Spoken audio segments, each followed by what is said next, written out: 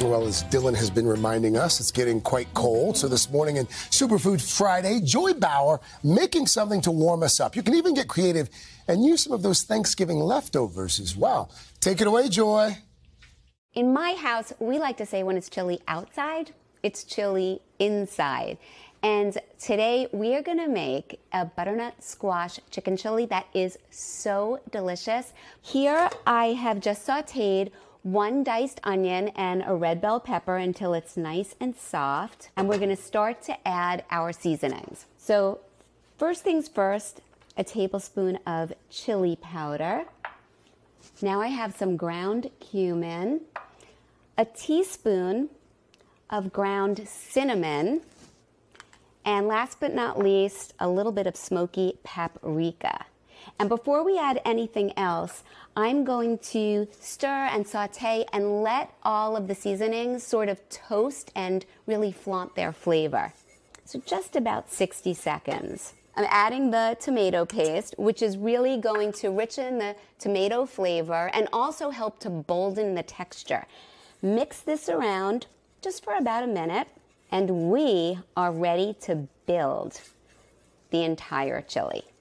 So I'm putting in now my butternut squash. So here I have small little pieces that are cut up, and my butternut squash is raw. You add this in. If you happen to have in your fridge leftover cooked squash or even sweet potato, it's perfect. Just hold off and you put it in at the end, because if you put it in too soon, we don't want it to get soggy. Next, 2 cans of fire roasted tomatoes with all of the liquid. And I'm going to add in our classic beans. So I have 2 cans of rinsed and drained black beans. So I'm going to mix this up. And last but not least, I'm going to add our broth. So I'm starting with 2 cups of broth. I like a really thick, rich chili. So we mix this up, and now I'm going to bring it to a boil and then lower the heat and let it simmer for about 35 minutes, because the key is we want to get that squash fork tender. You see all of the beautiful colors. The squash adds a lot of vibrancy to this dish, which is really nice. So here I have a great big pot that has already been simmering, and I'm going to show you that my squash is fork tender and ready for action. And so the last step is just to add our chicken and a little bit of salt. This is a rotisserie chicken. I just took the skin off and I shredded with my fingers. The best tool in the kitchen. And by the way, if you have leftover turkey in your fridge, you could swap that right in as well. And I mix this in, and that's all there is to it.